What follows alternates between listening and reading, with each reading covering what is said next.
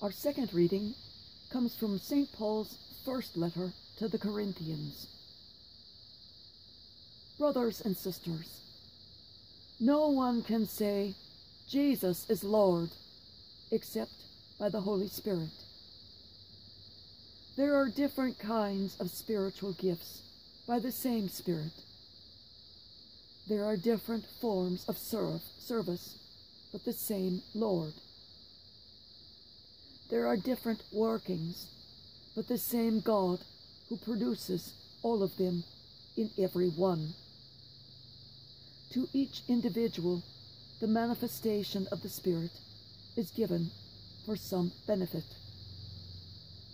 As a body is one, though in many parts, and all the parts of the body, though many, are one body, so also Christ.